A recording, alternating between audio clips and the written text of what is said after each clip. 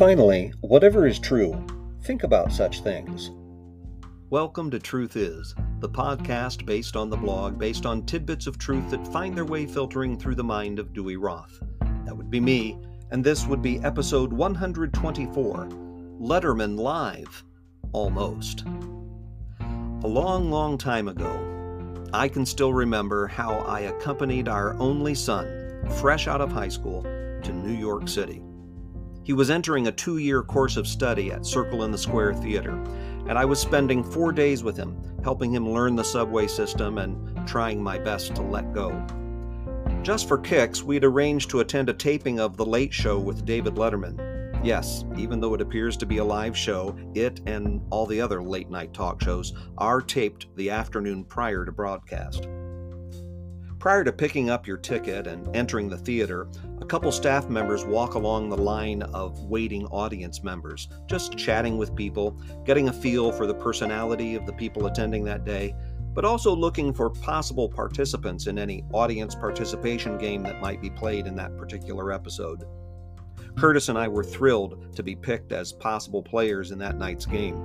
We were instructed to leave the line we were in and go around to the stage entrance, right next to the Hello Deli, for those of you familiar with the show, where we would be ushered in along with others at the appropriate time to take seats along one of the aisles, making ourselves available for David Letterman's merriment. The door opened, an assistant waved our anxious little group in, and within 10 steps we found ourselves walking across the stage where people like Tom Hanks and Paul McCartney come out to the sound of thunderous applause.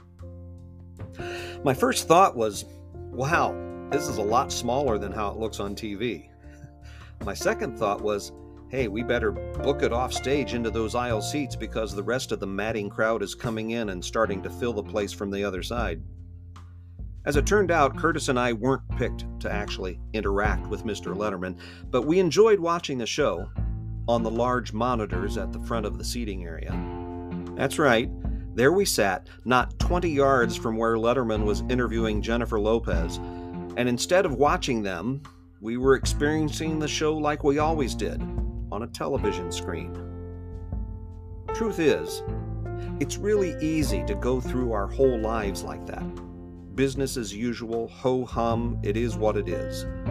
But Jesus came so we, quote, may have life and have it to the full, John 10:10. Let's not be guilty of playing Game Boy standing in the middle of the Grand Canyon like Stephen Kerr's Chapman wrote. Or as Rich Mullins put it, so go out and live real good, and I promise you'll get beat up real bad. But in a little while after you're dead, you'll be rotted away anyway. It's not going to matter if you have a few scars. It will matter if you didn't live.